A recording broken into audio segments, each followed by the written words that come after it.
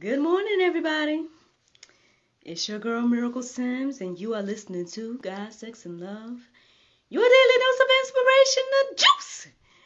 It is January the 20th, 2021, and today my topic is 338. Um, the ironic thing is, okay, so this what had happened. so,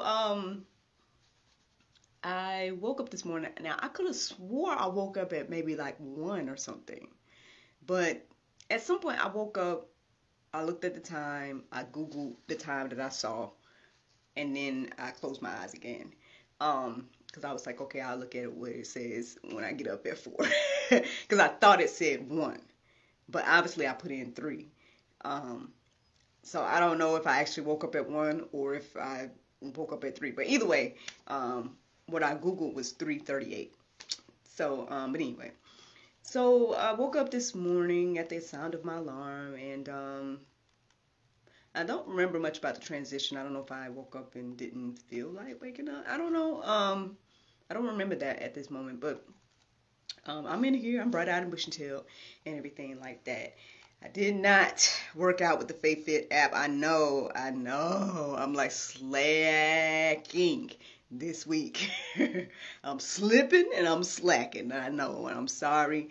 That I don't have a workout to report for today. I guess I just spent time reflecting this morning. I just spent some time reflecting on, things I've been hearing, the whole thing that centers around today and the inauguration and all the things that is centered around this date.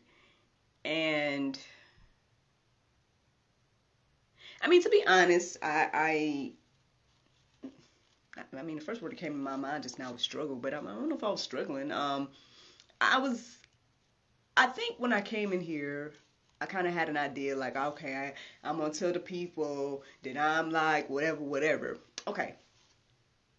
Long story short, I'm somebody that is pretty neutral about things. You know what I mean? And not just neutral in the aspect that I just accept everything, but when it comes to certain things, it's like I can, look at both sides of the spectrum and then, see, so I may not lean this way this time and lean another way another time,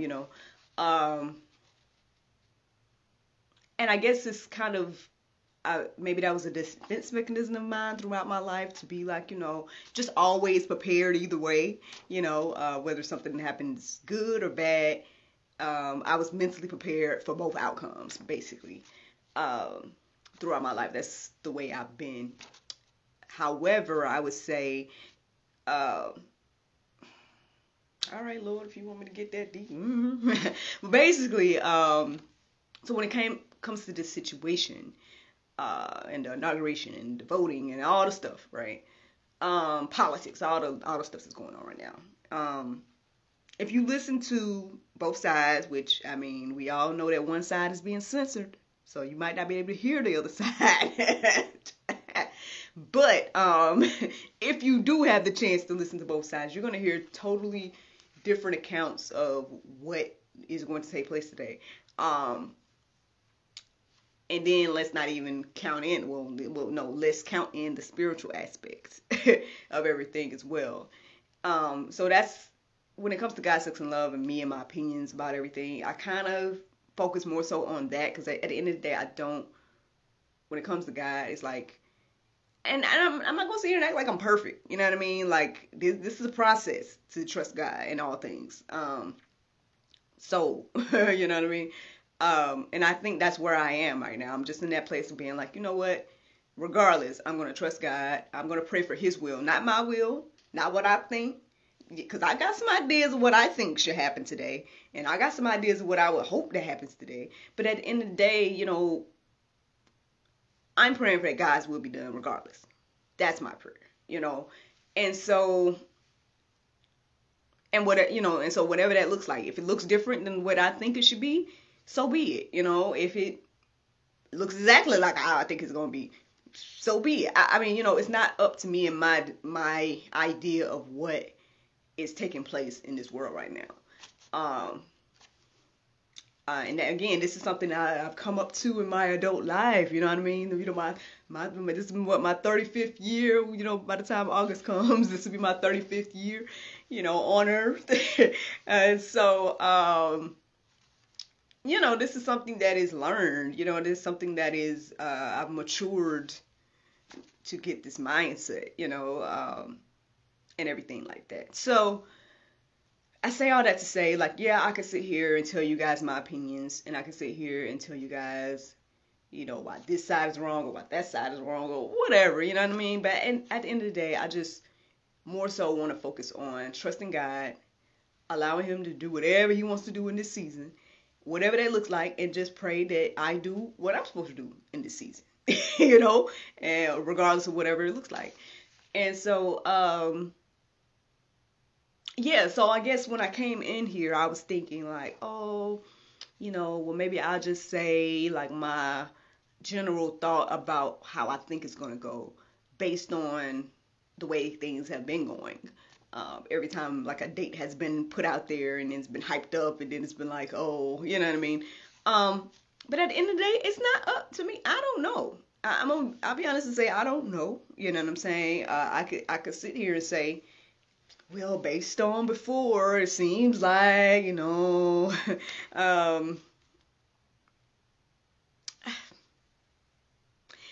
anyway, however, instead of going there, at least not here in the podcast, who knows, if I feel led to talk about it afterwards, cool.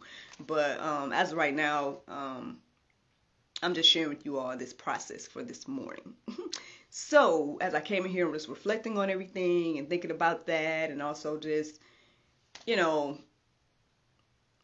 pretty much, I guess, listening, listening to perhaps what God wants to share with me, whatever. Of course, I was reminded that, oh yeah, let me take a look at these verses. So when I looked at, when I Googled 3:38, one of the first verses that stood out to me was Lamentations 3:38. Before I get into that, just a reminder, because I feel like I might have shared this definition before, but in the case I didn't, Lamentations is a passionate expression of grief or sorrow, weeping. So Lamentations 3:38 is what stood out to me. So I went to go to the Bible app and I went to, read Lamentations 3:38. Now the interesting thing is sometimes when I read a verse and it seems like it's midway into a statement, I tend to go and read before it and, to make sure I understand what's going on and then get to the verse, But as I was reading it, or as I was doing that, I started to kind of just take a look at the entire Lamentations 3. So that's the go deeper today. If you guys, want to take the time to go deeper, I suggest that you all read Lamentations 3 in its entirety. But I'm going to share with you guys a good chunk of Lamentations 3. Because, I kind of feel led to do so. As I was reading it, this is what stood out to me to do today. And I found it interesting, honestly. Like I said, when I was reading it, I was like, this is a lot of verses. And then I was trying to think like how I was going to do it. Because at first I was like, oh, okay, I'll just read it from the app. But then I'm like, wait, I usually use this phone to record or whatever. And then I use the other phone to record on the podcast. So it's like, so how am I going to do it? Because then, if I go away from one of the screens, something might stop recording. So then I, of course, have to go and write it down like I usually do. Which is good, actually. It helped me get another perspective by writing these verses down, and a clearer perspective of not only Lamentations 3:38, but some verses before it and after. So I'm going to share them with you. I hope that this encourages you and inspires you for today, and gives us all something to think about as we approach this day of January the 20th, 2021. All right, so here we go, friends. Lamentations 3. I'm going to start at verse 19. And now I'll tell y'all what verse we end on later, because I don't want you to tune out on me, because y'all like, oh, this is going to be too. Okay, so here we go. Lamentations 3 and 19, starting here, says, remembering mine afflictions and my misery, the wormwood and the gall. My soul hath them still in remembrance, and is humbled in me. This I recall to my mind, therefore have I hope. It is of the Lord's mercies that we are not consumed, because his compassions fail not. They are new every morning. Great is thy faithfulness. The Lord is my portion, saith my soul. Therefore will I hope in him. The Lord is good unto them that wait for him, in the soul that seeketh him. It is good that a man should both hope and quietly wait for the salvation of the Lord. It is good that a man that he bear the yoke in his youth. He sitteth alone and keepeth silence, because he hath it borne upon him. He putteth his mouth in the dust, if so be there may be hope. He giveth his cheek to him that smiteth him. He is filled full with reproach. For the Lord will not cast off forever. But though he cause grief, yet will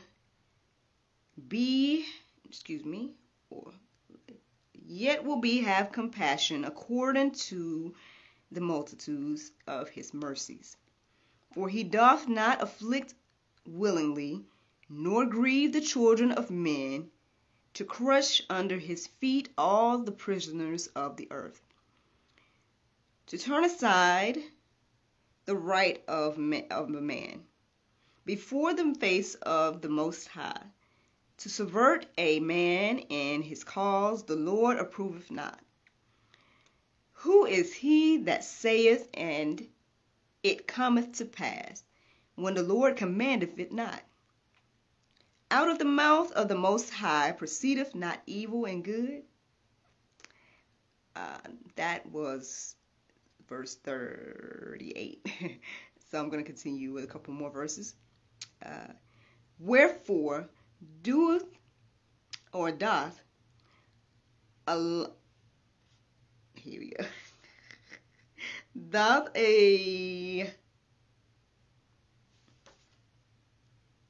living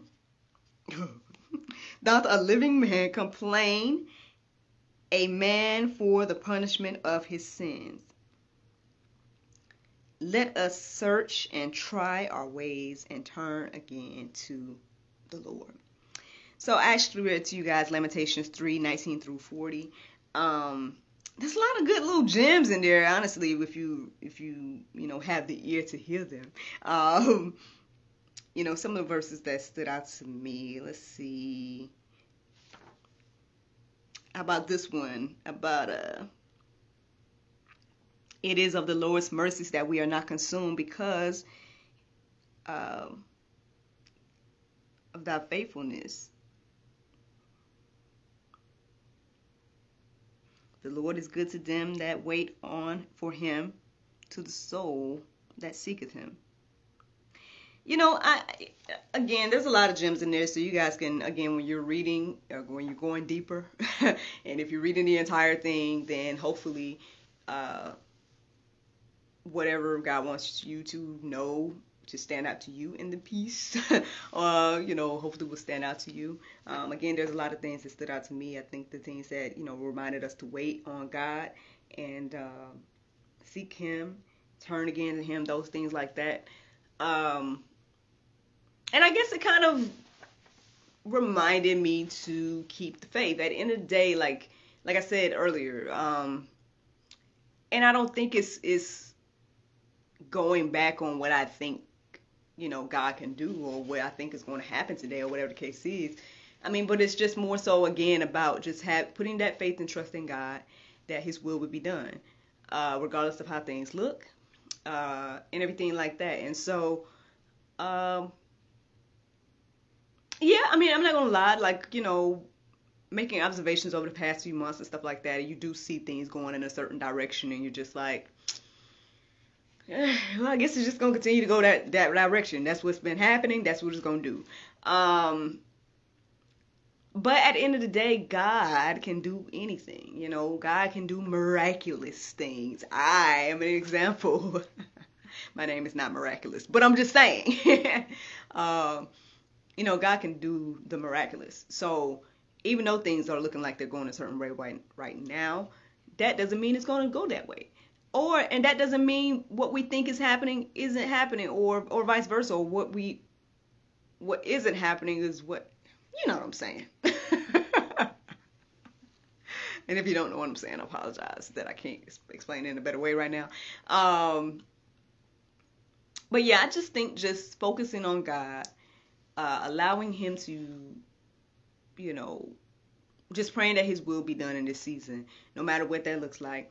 And understanding that if it is a negative way, right? If this is going a negative route to you, that at the end of the day, all things work together for the good. And I like to put in even those things that we don't understand.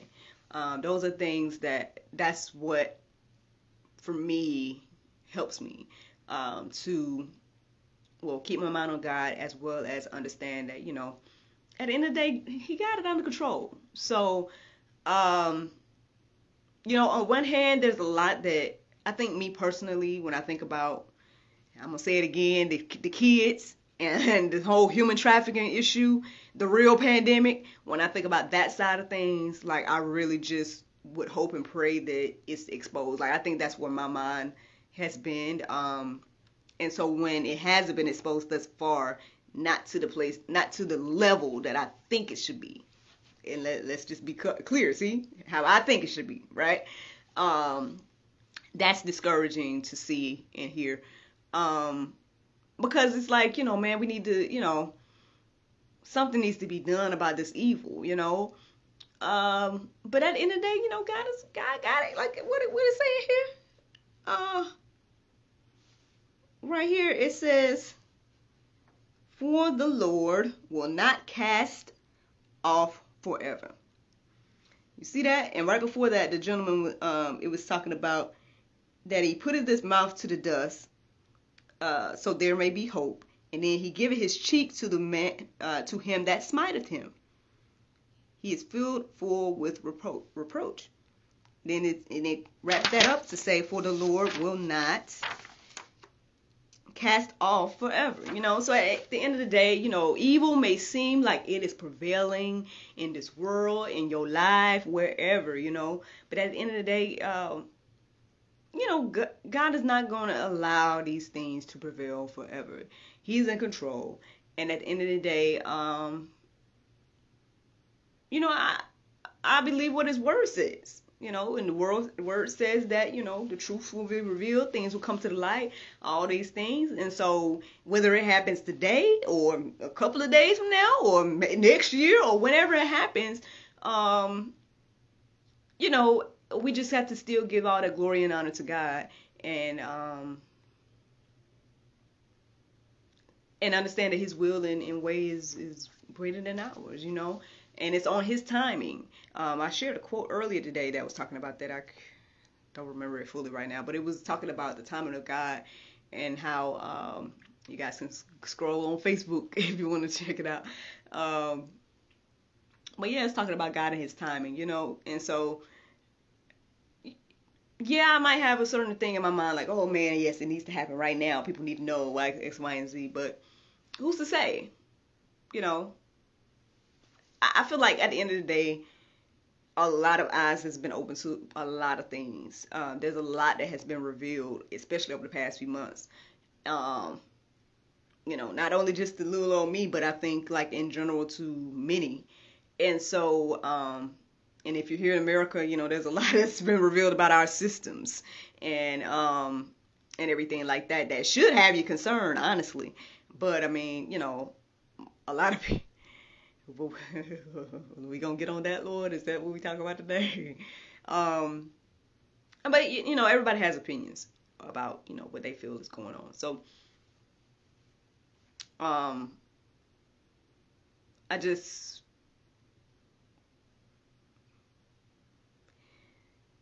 I pray that we hold on to our freedoms, and our rights, the rights that we have currently, and everything like that. I pray that but these are just my personal prayers and thoughts. Who knows? Maybe God don't want us to hold on to our freedoms. Maybe we've abused those freedoms, and He wants to remove some of them from us. And well, because even what was that verse say? I'm looking. He said, "Who is he that saith, and it cometh to pass, when He, the Lord, commandeth it not?" Oh, no. The one before that one says, hold on. It says, "Wherefore doth a living man complain, a man for the punishment of his sins?" Like, yeah, they complain about the punishment of your sins. But then you're not acknowledging that the sins is the reason why you're being punished. It's not funny. It's kind of sad, honestly. But I mean, that's how we are. I mean, that's why I laugh, because I'm like, that's so accurate. That's how we are. At the end of the day, we do all the wrong. We do whatever we want to do, and then you surprised when you get punished for that, like, or when there's consequences to those actions. But I mean, anyway, I digress. Let me share with you guys the Bible verse of today. It's Ephesians 6:18. It says, "Praying always with all prayer and supplication of the Spirit, and watching thereunto with all perseverance and supplication for all saints." Friends, I hope you all enjoyed this juice this morning. Thank you so much for listening to God, Sex, and Love, your daily dose of inspiration, the juice. I pray you guys can go forth and have a wonderful day, and I look forward to talking to you all tomorrow, if the Lord's will. Bye-bye. Ow! What's up, UN? Yeah, man. Look, it's D-Day. It's that day everybody been looking for. One way or the other, either way, right? People have been looking forward to this day. Yeah, I mean, I kind of shared already, like, what I hoped and desired for this day a little bit,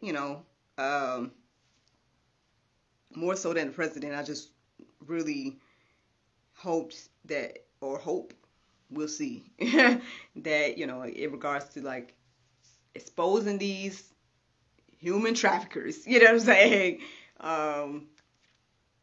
And like, to get rid of some of this evil in the world. I mean, there's no way to get rid of all of it, I guess. And then even so, when I read the Bible, and I know I was kind of talking a little bit about it yesterday before the phone fell, but the whole thing about, like, the end times and stuff like that, in Revelation say, and the tribulation period and all those things, knowing that stuff is still to come. So even if we do get another period of grace, it's like, how long is that gonna last, before this other stuff starts? So I mean,